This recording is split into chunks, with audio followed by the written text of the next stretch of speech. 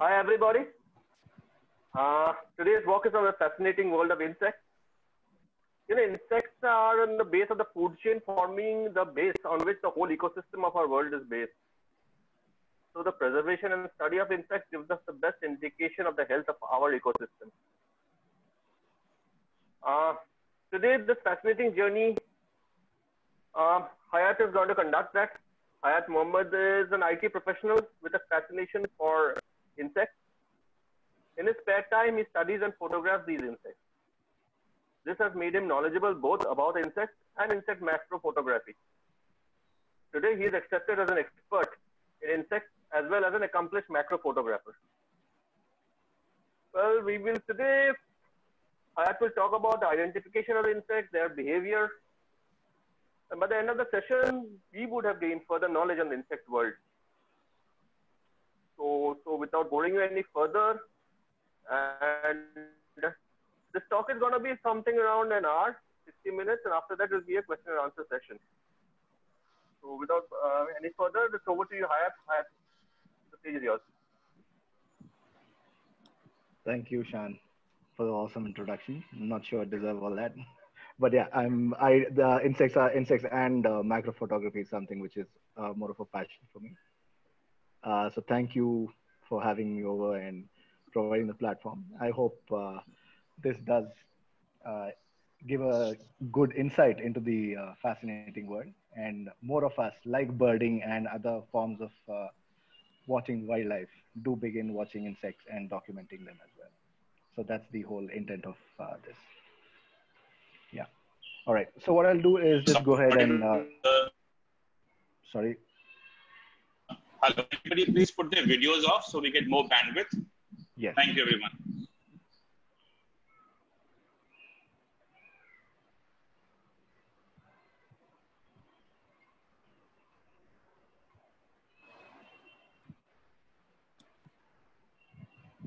All right. I'm hoping you're able to see the slide that says fascinating world of insects. Yes. Okay, perfect. Let's get started. So good evening, and let's get started on this fascinating journey through the view of my lens. So the first question, most of the people who ask me is, why do you go and photograph insects, right? So I go back a couple of steps and ask myself, why is there a necessity to even observe or document the various insects and arthropods around us, right? So let me ask you a simple question, right? So say, for instance, there's a question which says, give the number of tigers in the country. So there's census which is done very regularly, right? And there's a general number which is available offhand, right? And when you get onto other mammals or birds, they're quite visible, right? But there's also, like Shan was mentioning, they form a critical part of the food chain and often are very good indicators about the health of the ecosystem. And watching those can give us great insights on managing the mini ecosystems a lot faster. And maybe if there is certain action to be taken, that gives us some bit of lead time as well. So sorry, just one second. Shan or Nikhil? So there are these things which says admit or wait. You will be taking care of that, right? Yes. Okay, perfect. Sure. All right. So that's one. And the second factor also is, see, I firmly believe humans were meant to be living with nature and observing everything. So there's a reason why we feel at ease when we are in the lap of Mother Nature, observing everything, having that whole sensory overload, be it visuals, viewing stuff, smelling the good flowers, observing everything around it. So being in nature is, to me at least, is a sensory overload, which is a welcome break from the whole dampening of senses that happens within the concrete jungle.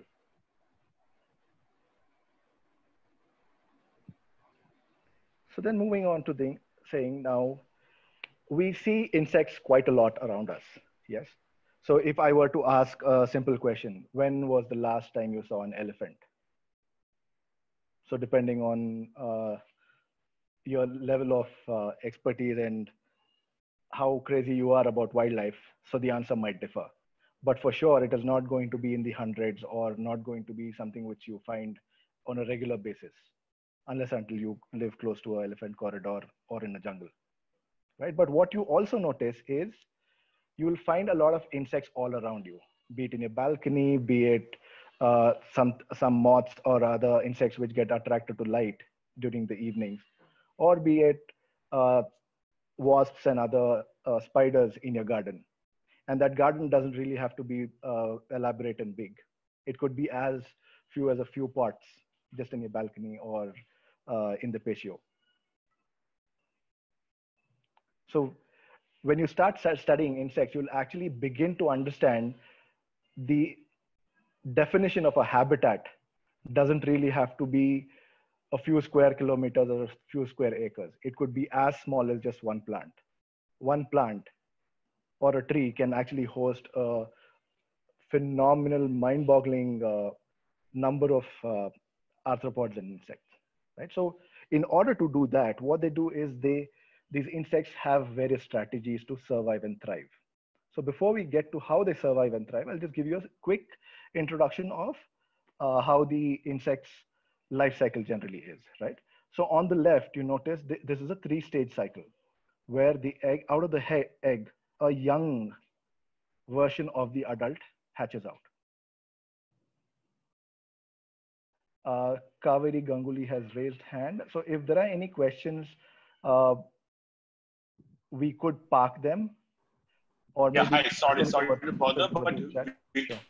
take questions in the end. After the hour is over, we'll take questions in the end. So probably they can leave it out in the chat, perhaps, and somebody can pick it up later.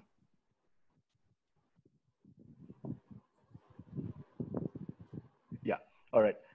So this life stage, the three-stage life cycle, is where from the egg a young version of the adult hatches out, and that version is called the nymph.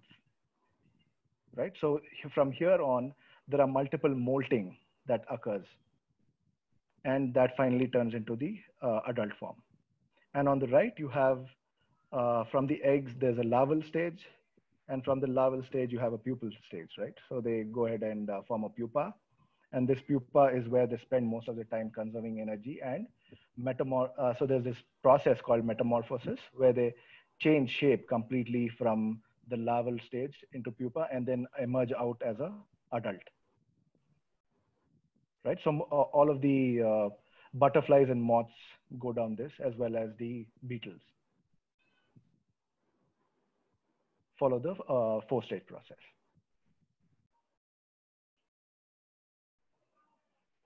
Right. So on the left, we noticed that a youngling goes ahead and becomes an adult. So what it does during each of it is these are called instars, right? Where there are several forms of the nymph, and most of these, like the beetles, are the most easiest example to give. So that they have a very hard chitinous structure, right? So this provides a Iron Man-like shield, which protects them from all the external things. So imagine you stayed as part of the lockdown and you gorged yourself and you grew for a bit and you no longer fit in the Iron Man suit you bought, say, about a year ago. What would you do? For us humans, it's easy. We just go ahead and buy a new Iron Man suit. Yes, but for insects, that doesn't happen. So what they need to do is they need to literally crawl out of their older shell, which is too small for them for their future self to fit. And that process is called molting. So I'll probably show that in the coming few slides. Right. So the first things that happens in the life cycle are eggs, right?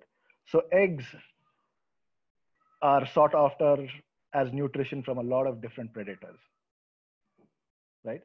So in order to have some protection, some of these come with hard structures, and some come with these even these things which look like flaps on the shell, right? So this almost looks like a top which has a fixed, what's the easiest way to call it? A fixed lid, so to speak, right? So imagine you're an insect and you have to come and lay an egg, right? And you get to know that there's this cylindrical structure on which you're supposed to go lay the egg. And at times, so some not beetles, some bugs of the shield bug family will lay an exact of 12 eggs. So imagine a bug which knows math, right? And if that wasn't fascinating enough, it's not just the math of numbers, but it also has to do a math of circumference. So it has to figure out how thick this branch is and start laying the eggs so that they form this cylindrical structure. So you actually notice there are a few eggs which are just out of sight as well. And they are forming this equal circle on the other side. So you see 4, 3, 2, and the other side as well as there is 3, 2, and then 1. If that's not fascinating enough, I don't know what is, right? So this just blew my mind in terms of the kind of calculative stuff that can happen to arthropod or an insect. And also there's this great aesthetic value it sort of shows. So this almost look like, what's the easiest way to put it? Porcelain vases, right? And so these look like the thin firecrackers that we use during Diwali, but trust me, these aren't that. So these are the eggs of an assassin bug. So you can also notice this also has a pretty good protective structure, which is bound by a jelly-like thing. So you can notice they're all stuck to each other. And they also form a pyramid-like structure, right? Where you can see there's a much solid base. And then as you begin to go to the top, the numbers begin to taper off. And just like the earlier part, these also have these lids. And these are the lids which the nymph pushes open to emerge out into the world.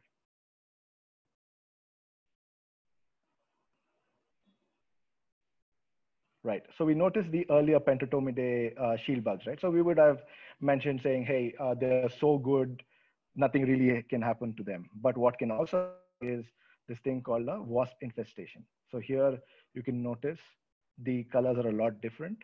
But what's happened here is parasitic wasps have come and injected eggs into each of these. So I think barring this particular egg, all of the others have wasps consuming the egg from within and waiting to emerge out as parasitic wasps. So you also notice, right? So in the earlier case, we saw the eggs were bound around a stem.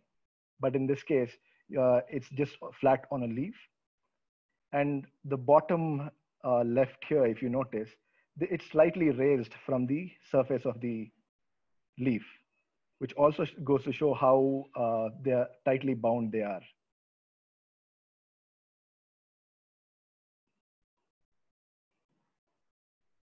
So moving on to the next.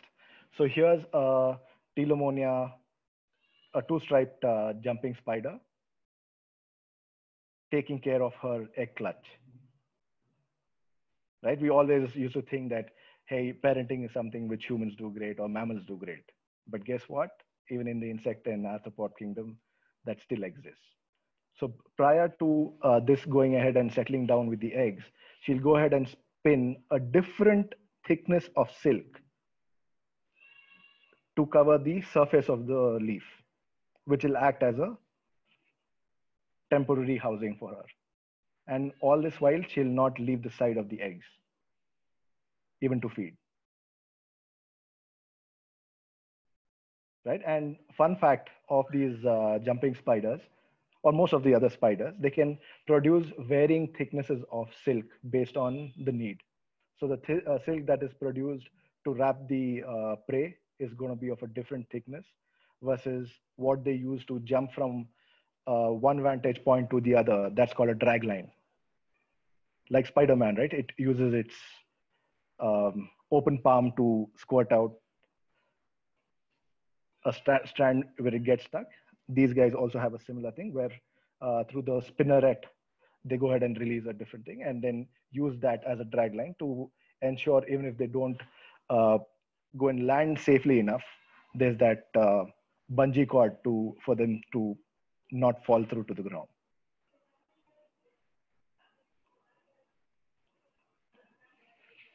All right, moving on. So we all have fences around our houses, right? A very human thing to do. But guess what? Even the insect kingdom has its own.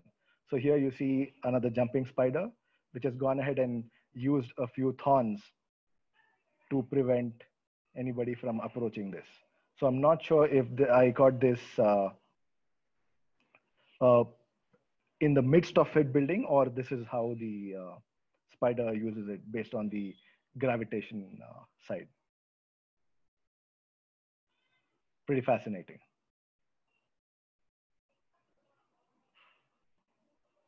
Right. So we earlier went ahead and saw the jumping spider taking care of it within a leaf surface, right? But there are other spiders like this green link spider, which goes ahead and makes an egg sac out of it. It binds the eggs together and then holds it under her abdomen and does not move anywhere at all. So she remains a dedicated mother for as long as up to 2 to 3 weeks. And what comes out is this, right? So you see the freshly hatched spiderlings in the background and an unfortunate winged ant, which provided maybe one of the first few meals in several weeks for this mother.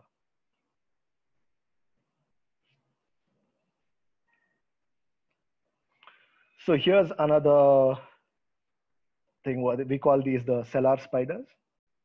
So you notice the mother here with her freshly hatched set of spiderlings. So you can actually notice the yolk, or so to speak, the thing in the abdomen, and some of them which have already consumed it. So you see there's a slight size difference as well.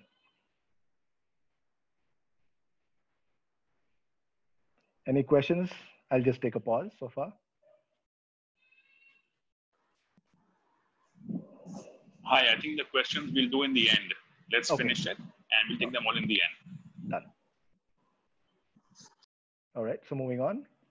So here we notice the set of Pentotomidae or the shield bug eggs, right? So what hatch out of it are the nymphs which look like this, right? So red is not a color which is seen too often in the natural world, right? Barring a few birds or maybe very bright jewel beetles. So these, including the shield bugs, they do not really remain in this manner. So what happens is the moment they hatch out of the eggs, with the reaction to the air, so they begin to change color, and they tend to, the chitin in the thing begins to harden, and they get a lot more dark colored. Right. So what happens as this is, so I know, remember I told you about how they have protective shells that they're born with, and what happens when they're growing? They're growing sooner during the initial phases and begin to slow down as they approach the adult stage, right? So what happens next? Oh, sorry, I just missed a slide. We'll come back to what happens next. So here's again the nymphs of what we call as bark lice. So you see, there is good safety in numbers. So they tend to huddle up and stay together till they are slightly independent. Right, so coming on to this. So here are a couple of corridae, or what we call as leaf-footed bugs, right? So these leaf-footed bugs have hatched out of these golden eggs. And what's happened is they undergo this mass molting process. So for the first couple of molts, the nymphs will tend to hang around together for getting this advantage of safety in numbers. So the first couple of molts happen en masse, and then they begin to scatter. So you see the eggs on top and the first few molts below the same leaf. Right. So coming on to once the molting is done, right? So in this, this is what we call as the pupal phase. So far we saw the 3-stage process. So this is the 4th one, right? Where here's a pupa of a moth, which is finished feeding off, and that's the only thing it does during its caterpillar phase. And it's gone ahead and built this nice fortress for itself, where it'll rest while it emerges out as a adult with wings, right? Another fun fact here is as soon as the moths and the butterflies emerge, there will be, if it's the female which is emerging, there'll be the male waiting to go ahead and copulate, and so that the next generation starts. Right. So we spoke about how as they keep growing, they need to get rid of their protective outer shell. So here you see a gaudy grasshopper just going ahead and molting. So you would notice the exoskeleton on the left, and you see how perfect it is, a replica of the structure of the insect itself. So you can actually notice. Are you able to see the zoomed version? Yes. Yeah. You can see it. Yeah. So you notice the undulation of the eye, the mouth, and the structure on the legs, which matches this. So that way molds give a very good opportunity to actually study insect morphology.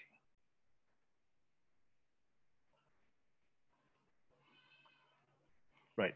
So in this case, these were a couple of dragonfly nymphs.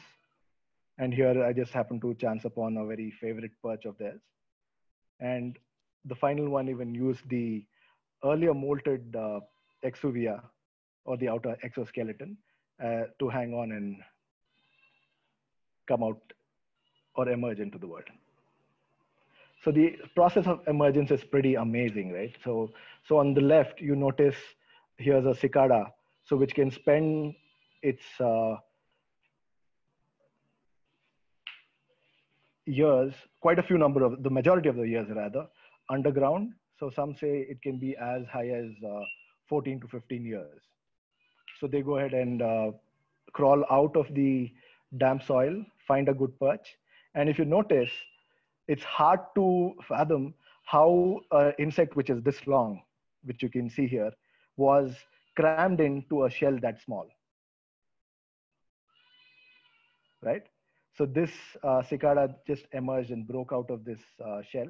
And this whole process, we waited for about 2 to 3 hours in the middle of the Western Ghats to go ahead and enthrall our eyes to this amazing spectacle, right? So you notice how it went ahead and crawled out. You see the proboscis, which is used to suck on plant fluids, and also the wings which are yet to unfurl, right? So this lets out and uses gravity to let the wings unfurl.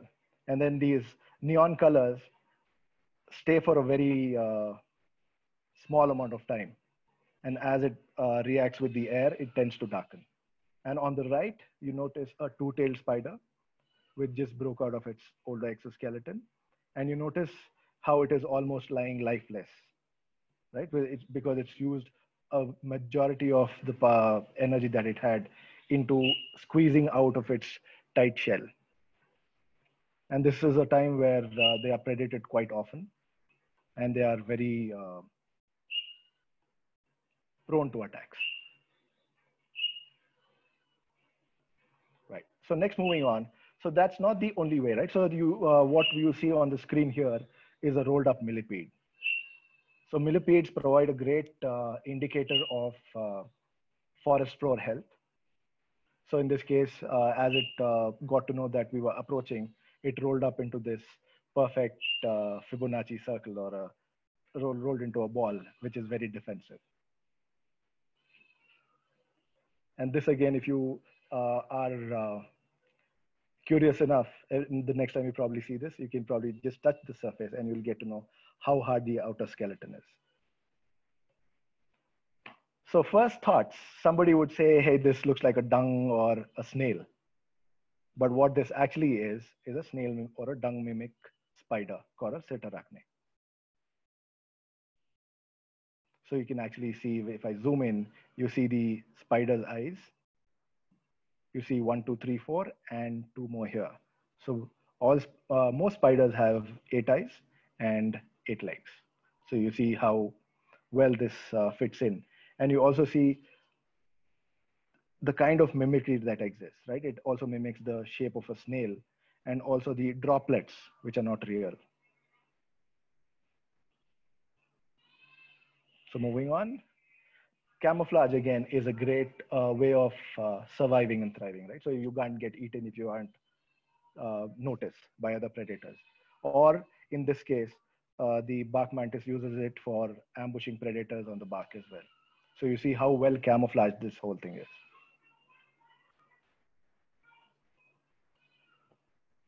Right? People who've seen me shoot this pass by and they're like, why are you just shooting twigs? And I literally had to show them this image saying this is not a twig, but this is the end of a geometric moth caterpillar. You can actually see the eyes here and the prolegs. Mimicry at its finest form. So here again, we generally find these on curry leaves. You can see at a certain angle, because of the lighting, it doesn't really pop. But if you walk right past and you see it from the top, it'll look exactly like a bird dung dropping. So here's, I think, Papilio, I'm not sure which. I think it's a Mormon caterpillar. So first thoughts, the moment you see this, what springs to mind is, hey, that's a very interesting looking ant. But it is not an ant, but this is an ant mimicking mantis. Right? We all have, during our childhood, we've had, based on how curious and how playful we've been out, we've had less than ideal experiences with ants where they've gone ahead and bitten us, right from a slight burning sensation to a solid pinch. And in the insect kingdom, they are pretty, nobody tries to predate on ants too often. And that is why this is called something known as Bartesian mimicry, where one individual goes ahead and mimics the structure or form of a different species. So this again, right? So this looks from far, it'll look perfectly like a weaver ant with the abdomen, long legs. That is only with human vision and macro photography that we're able to see the set of 8 eyes. And this is a ant mimicking jumping spider. And you also notice the long chelicerae, and it has 2 eye-like structures to really fool the ants around. So coming to the next thing, so this definitely looks like just a piece of broken leaf on a structure, right? Right from the venation to the colors. So this is actually a Flattidae plant hopper, which is blended perfectly. And it's only due to the macro photography with flash that it really brings out these colors. So here's again a crab spider waiting on the flower for any passing by bee or a butterfly. So imagine you are just a bee or a butterfly who's been going around looking for nectar. You wouldn't even notice this. You get in close striking distance and bam, there you have it, your prey. Right? Very nice image of a flower, right? That is, unless you fail to notice that there's also a green link spider, which is perfectly camouflaged with it. So you notice a spider here. The legs and the overall structure blends in perfectly with this. So on the left, if you notice, this will look just like a broken piece of twig. This is a Poultice orb weaver. And on the right, you notice the close-up of the earlier link spider. And you'll see how the greens really blend in with the whole surrounding.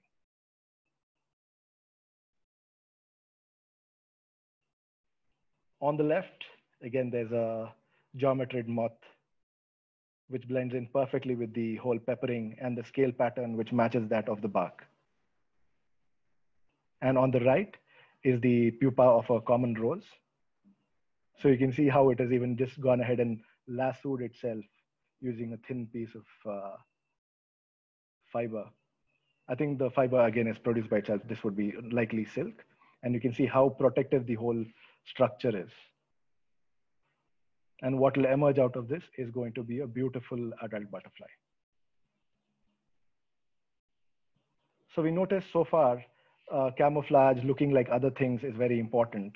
And here you see this katydid as well, with its really long antennae. You really have to see this to believe it. And you notice how it even folds the antennae in such a manner that the antennae do not go out of the structure of the leaf. Fits in perfectly, and the lines match those on the parent or the host leaf. Again, talking about numbers and camouflage, this bark on the left was filled with these shield bugs. And you could walk past 9 out of 10 times without even noticing them. And on the right, again, safety in numbers, Alididae or broad-headed bug nymphs, brightly colored to give out warnings. So here's a image showing pretty much the whole life cycle, right? So you see the eggs of the Platispidae thing. You can notice a few of them emerging from here. And as they grow, you can see the various different sizes, and they tend to get a lot more hairier. And you see these slightly larger nymph forms. So you see 1, 2, 3 are just hatching out from the eggs, the others hanging around, and the nymphs which are slightly older. Right, so here's a dung beetle, right? So when you're taking images, when you're trying to notice, it's also important you'll get a fair bit of understanding of how they operate. So once you see this image and you see them in action, it will not be too hard to understand why they're called dung beetles. They clean up dung, use that and roll it up into a ball, taking it back into their underground burrow. Here's the adult form of one of the alidid or the broad-headed bugs. So you notice how well camouflaged they are against the leaf. And it's only when it's shot up close that you can notice them. So on the left, you see this brightly colored tiger beetle. So this is the equivalent of having of a cheetah of the mammal world. So this is the fastest running land insect ever recorded. Comes in this beautiful, stunning colors. And on the right, we have a Nathopalistes or a green huntsman spider resting. And you can also notice how it has left out a few strands of silk across to alert it in case anything approaches close enough. So again, ambush is something which is used very often and widespread. Spiders use it to great effect. So here's a small crab spider camouflage perfectly on the lantana flowers.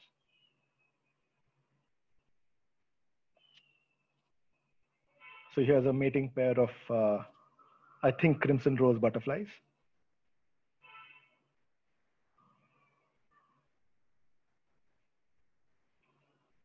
And on the bark, right, you'll notice you'll find a lot of these things called Hersilia or the two-tailed spiders. So again, with their awesome vision, they go ahead and rest on the bark, waiting for any ambush with the unsuspecting prey. You walk past this and you'll probably just think this is a piece of broken bamboo, but it's not. So this is a mantis which mimics the structure and texture of bamboo. And while we saw all of this, right, so we noticed how it tries to blend in, but on the other scale, you also have these brilliant ones, right? So here's a fruit fly called the Tephrididae. So you can see how this, you can see the compound eyes and the various hair-like structures, which gives flies this whole concept of uh, enhanced sensory stuff, right? So have you ever tried, who here has tried swatting a fly? I'm sure most of us would have, right? When they get irritating, land somewhere close. But I'm sure 99.99 of the times we'll miss. And it's only because of all these sensory fine hair that it allows. And you notice how these legs are a lot curled up than the ones behind. And the interesting fact about most of these flies is they tend to jump backwards. So grasshoppers will have much more stronger and longer hind legs, which enables them to propel forward. The flies tend to go backwards. Right. So now coming on to so we've seen the individual beauty of insects so far, but there's also a lot of interdependence or teamwork. So we pride ourselves saying humans are great social animals. We understand interdependency like nobody else, but have a look at what the insects are capable of. Right. So on the left, you see these paper wasps going ahead and building their nest. You can see the eggs and the larvae here forming. And the closed ones are the ones where the larva is waiting in its pupal form, and what will emerge out is going to be a adult paper wasp. So imagine they are forming this concept of a nursery where the whole community takes care of the growing up children, right? And on the right, you find these dwarf honeybees, the Apis species. So they tend to hang around in numbers and they have a social hierarchy or structure with the queen going ahead and laying large number of eggs and workers. And they also have guards for their colony.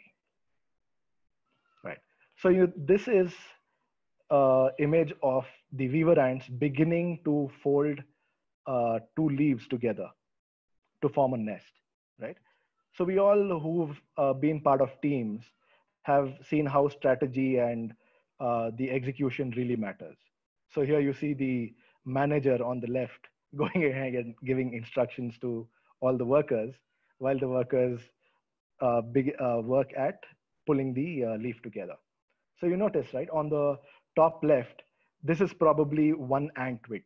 So there's one ant going ahead and trying to hold on to the branch on one side and the twig on one side and the leaf edge on one side. But as you progress below, this definitely is more than one ant width. So what these do is go ahead and interlock their abdomen and the mandibles and form a chain. And using this chain, they go ahead and pull leaves or structures together.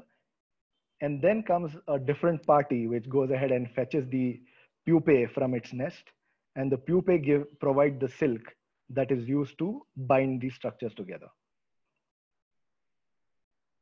So here again, you notice the much larger version of the paper wasps, which we saw earlier.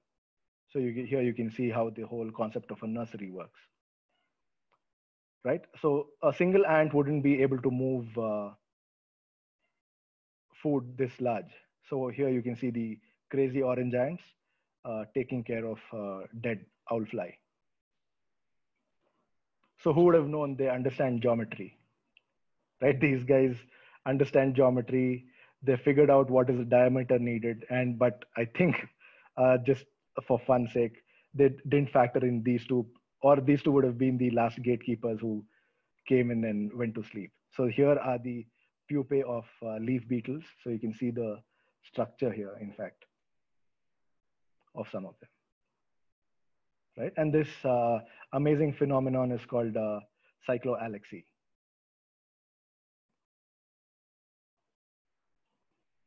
So spiders, most of the times we have seen, they tend to be antisocial and very isolated in their behavior, right?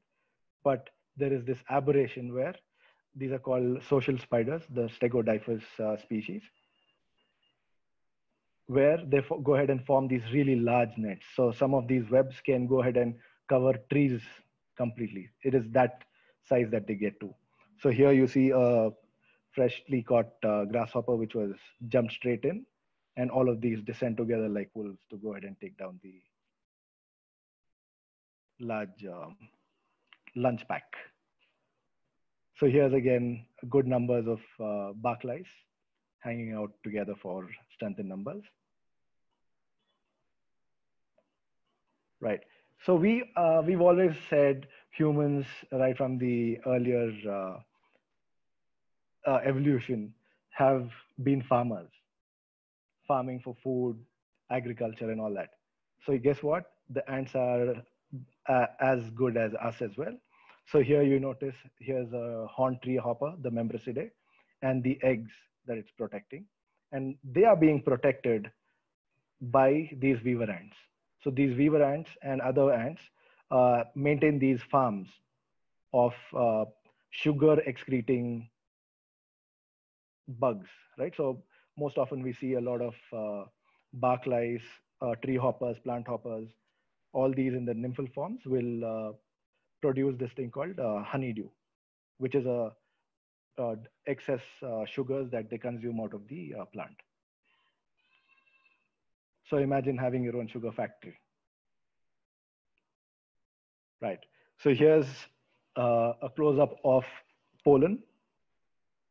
I know people who have breathing issues wouldn't be the most thrilled, but this plays a very critical role in the whole reproduction and spreading of vegetation as well as flowers, right? So we may not have noticed, but honeybees play a critical role in this. So you can notice just a small honeybee, the amount of pollen it is having on its face. And if that weren't enough, so they also have these pollen collecting packets on their thighs. So the kind of pollen that a single honeybee can transport is pretty incredible. So here's a hunchback ant taking care of some psyllid adults. And they also perform doctor or transportation services. So once there's an injured ant, so some of these worker ants will carry them back to the nest. Right. So with all of this things in terms of numbers and taking care of each other, you would have thought insects would be like a plague or just take over everything that there is. But there is a certain balance in the whole ecosystem. And there's what we call as natural control, where everything is kept in check in its own little manner. And once you begin to understand this cycle, you'll begin to appreciate why each species is very critical in maintaining this balance. So here we noticed the pentatomid eggs, right? The shield bug eggs, which were hatching in numbers and all of that. So here you notice there's this wasp which comes ahead and lays its egg in these shield bug eggs. Each will have one of its own egg. And then, like a cuckoo, it will begin or assume its own parental duties and begin guarding these eggs for the benefit of its own offspring. And what will hatch out will be wasps from these eggs. So you notice, so some of these wasps which are just beginning to peak. And you notice the hatches aren't opening like in a normal hatch would, but they'll actually go ahead and make tiny holes and then emerge out of it. So this was one form where they went ahead and laid eggs in others' eggs. What also is a very common sight is wasps going ahead and injecting their eggs into a unwilling host. So in this case, it was a moth caterpillar into which the eggs were injected. The eggs hatched, and then you can see the larvae hanging out on the host, which look like grapes. So the green ones are the actual larvae, which are on the caterpillar. So moving on. So spiders also form are pretty critical in the whole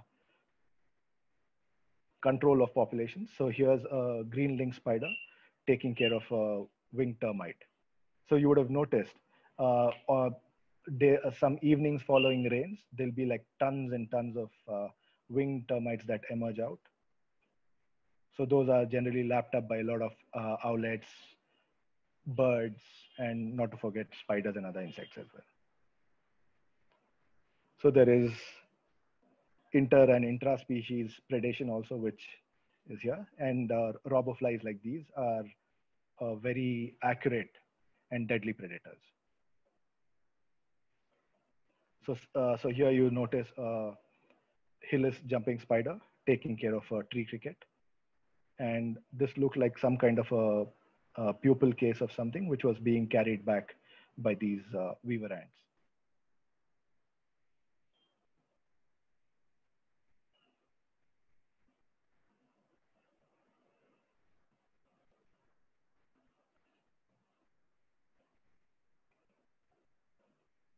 Right. So here are other various ways, right? So here you notice a small crab spider taking care of a much larger ant. And even the spiders themselves aren't left alone. So here is a spider hunting wasp, which has dismembered. By dismembering, I mean it has just gone ahead and injected some paralytic thing into the spider and then removed all of its legs so that it's incapable of moving. Then the body of the spider will be buried into the ground and eggs laid inside for, guess what? The wasp larvae to hatch and eat the paralyzed yet alive spider inside out. And on the bottom, you see robberfly taking care of, I think, what's a whitefly.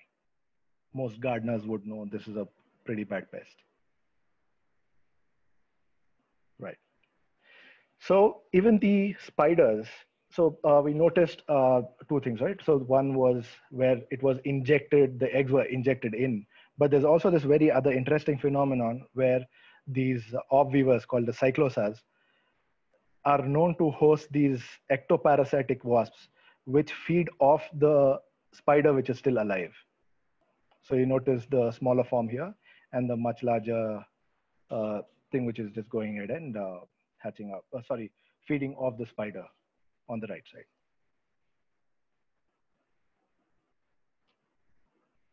So here's a jumping spider, two-striped jumping spider taking care of a bottlefly. So we can see, generally in summers and where there is rotting flesh around or a decaying matter, you'll see a lot of these flies. So spiders, again, are very critical in terms of maintaining that balance. Here's a orb weaver taking care of a fungus weevil.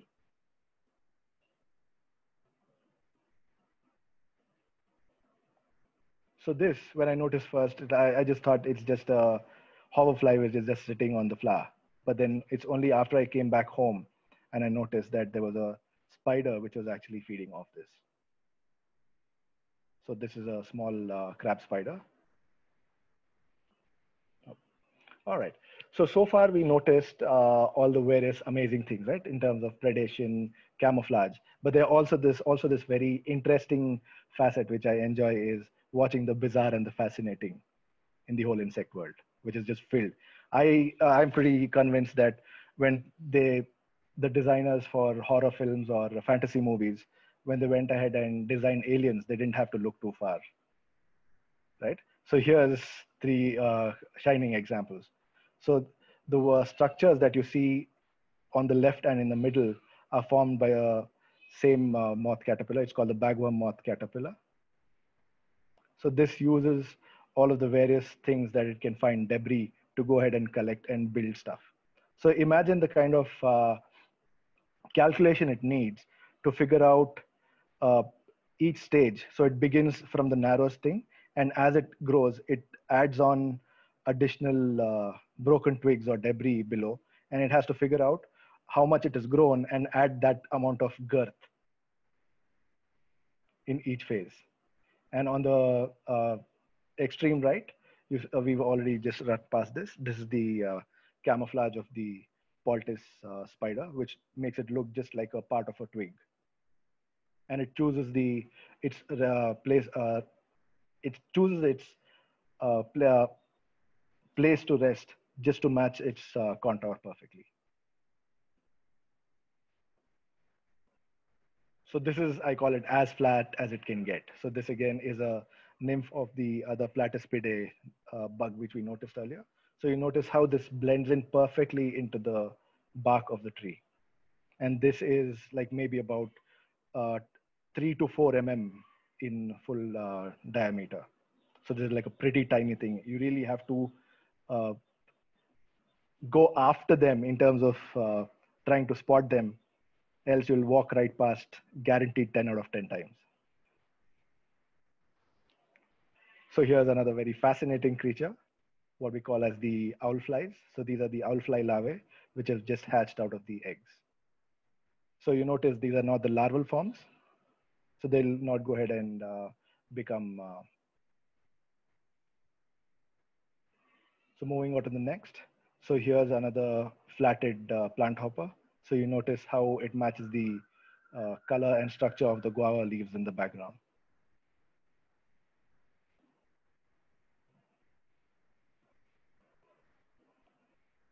A close-up of the assassin bug with its really long antennae, and unfortunately I couldn't get a close thing enough of the proboscis that is used to inject enzymes so that it goes ahead and dilutes the innards of the insect, and it is what is sucked back using the same proboscis as the fluidized jelly-like innards. So imagine you had to sleep every day by hanging on to a bar and just using your mandibles or your jaws. That is exactly what this leafcutter bee is doing. It rests in such a manner that it lifts up all the legs, and it clamps down using its very strong mandibles onto branches.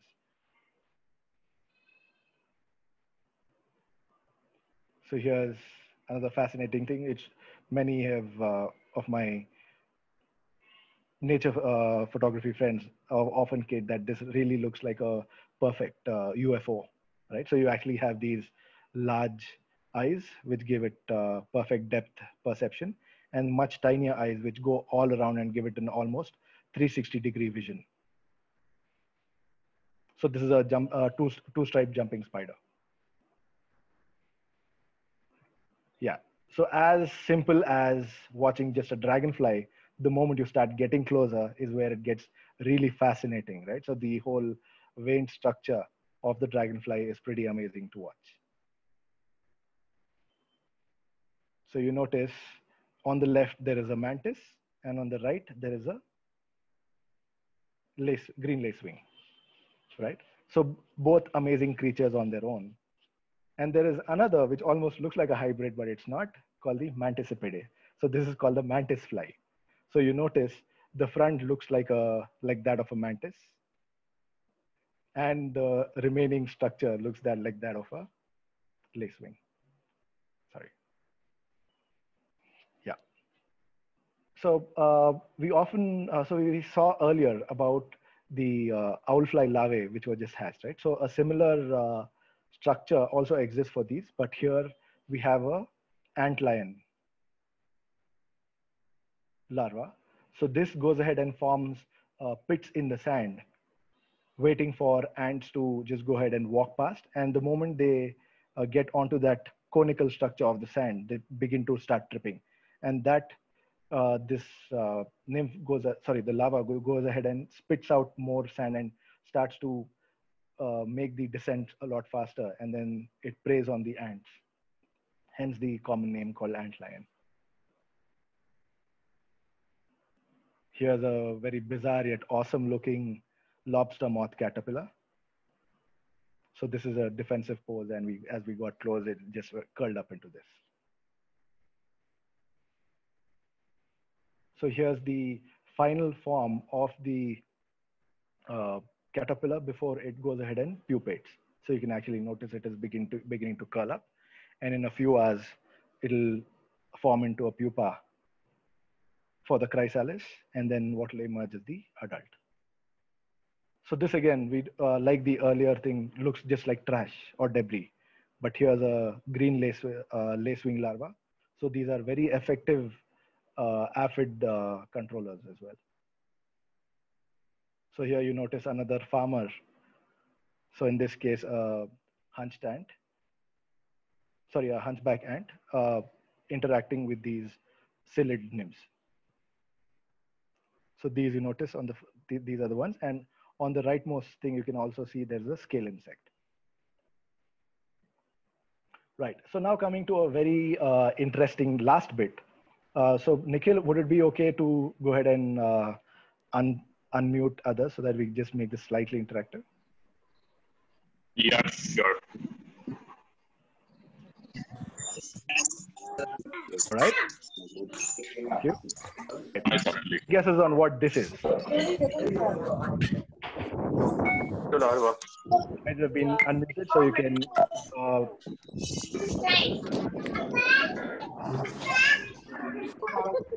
Anyone? Mosquito Still larva. awake? Sorry? Mosquito larva. Right. So that's the right answer. So this is a mosquito larva.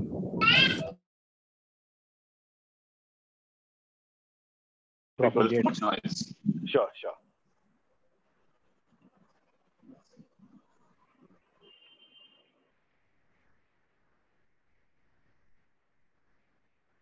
All right.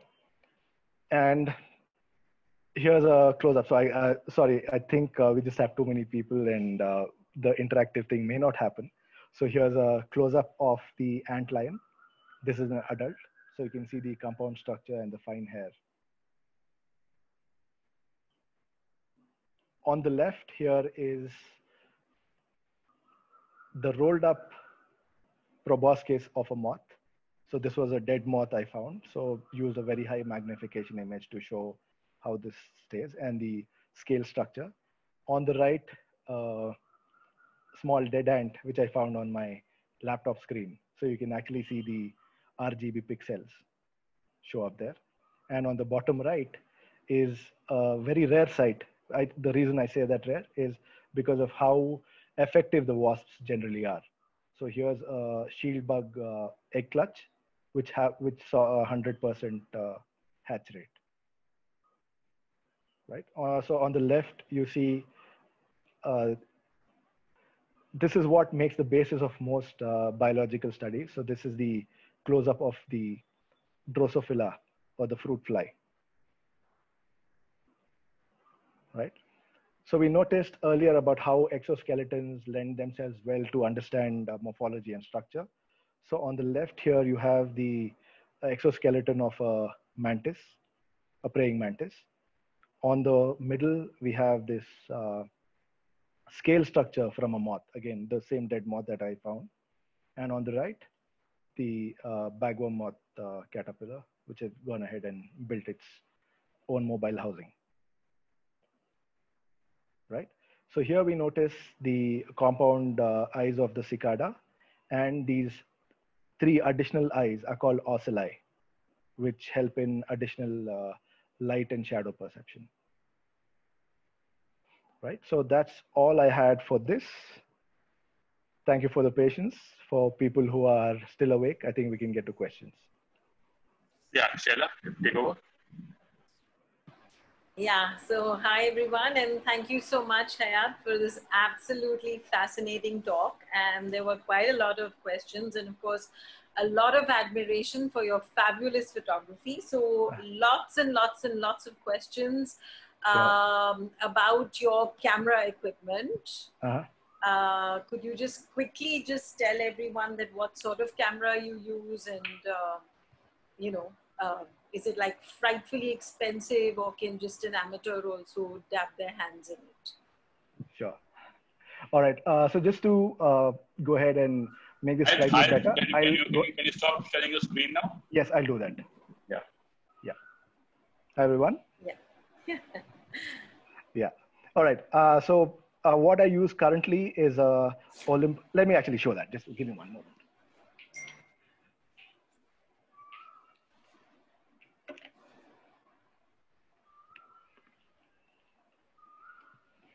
Right. I used to really have a pretty heavy setup before I started getting a lot of shoulder pain.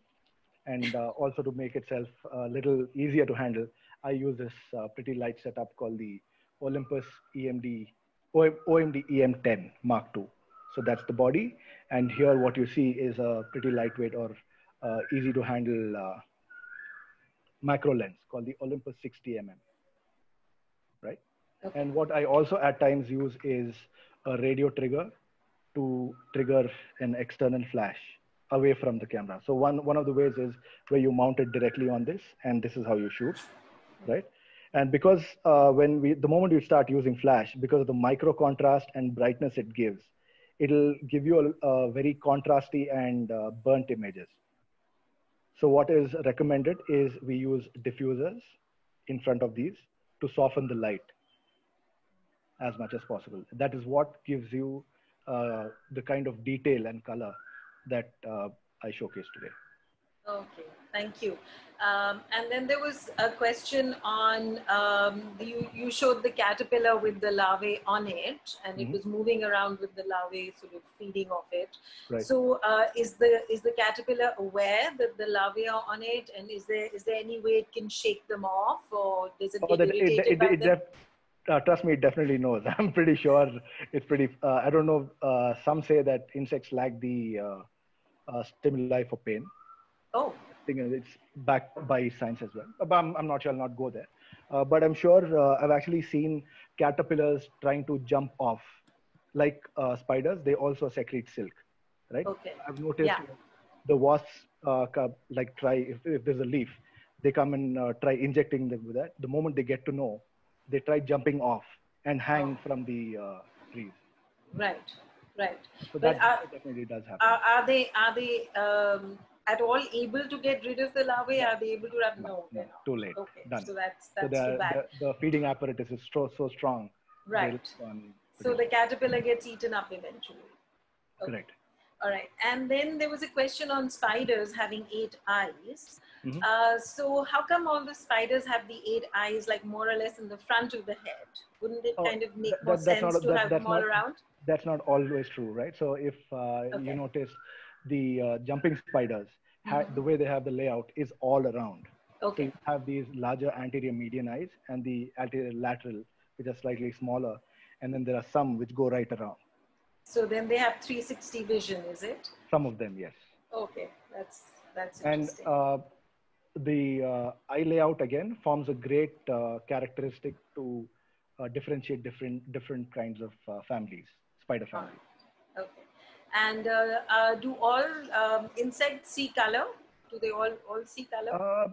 There are varied things, right? So some of them say they have UV vision as well. So some have mentioned different ones based on species. It differs. So again, I am a passionate hobbyist, not a trained scientist, unfortunately, but this is something I really enjoy. So if somebody has a question, maybe you can post it to me, which is very specific, and I get it answered through an entomologist. Thank you. Then you had shown a circle of pupae, you're right, and then there were some tiny things outside that circle. Right. Those I call them as the tent poles. So that is what gives them that leverage to go ahead and string the whole silken structure together. Okay. Okay. So it's like the pegging, that you do. Yeah. Right. Yeah. And also that, how do you, like you said you spent hours, taking the photograph of the cicada coming out. So how, did you know looking at the cicada that it was going to come out, or, Yeah. So what happened is, on my Instagram, you can actually see there's a video I made of the several stages, right? So what came out was a pretty green looking insect. right? So you can actually see it is in its shell. Right. Looked unlike a cicada, but with the moment we saw it, we knew it was a freshly, what do you say, emerged from the soil. It just crawled itself out and was looking for a good perch. And then once it went ahead and perched itself safely enough, we gave ourselves a little time and documented the whole process. Okay. Okay. And any reason why with some of the nymphs that you showed, as soon as they hatch, they're very bright. So is there any purpose served in that, or? So I think the bright color, generally, I'm not sure on specific thing on what it is. So again, this is Chinmay on the call. Maybe there's another friend of mine. He is a lot more knowledgeable than I am. So I'm not sure if the red color serves as generally red, yellow, and all the other bright colors serve as warnings. So these could be mimicking it, or I don't know if they are really not palatable at that particular stage. Okay. The color changes due to oxidation, that's for sure. And as the chitin react, it tends to darken and harden. Well, I think Chinmay has answered this in the chat, and it's the color of the fluids gushing through the vessels in the body. Sure. Okay. Okay. Thank you. And then someone has asked that do insects breed before rainfall? So there are the various things, right? So there's this myth or a notion where people say macro season lasts only during rains. But I've shot continuously, barring the last 2 months, for the last 3.5 years. And the amount of diversity and various life stages. So what may vary is the volume or density of insects, but definitely there is no fixed cycle itself. So some might prefer some flowering season in summer, and some might prefer a much more damper thing. So you might see a varied thing, but there's definitely no lull or lack of activity in the insect kingdom. Okay, I think that about covers all the questions.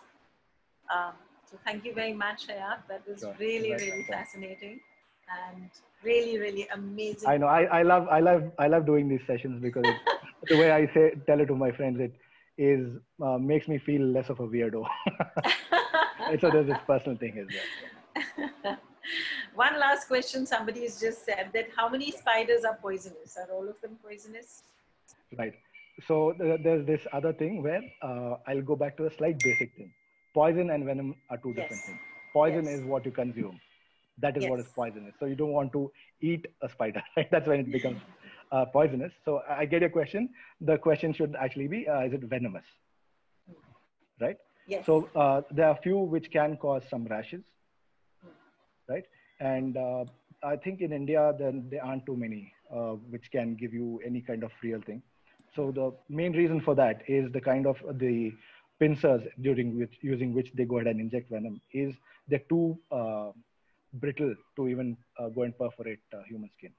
So but they all have venom for their prey. That's like their digestive and correct. So you can imagine the size difference between a spider and its prey and that of a human.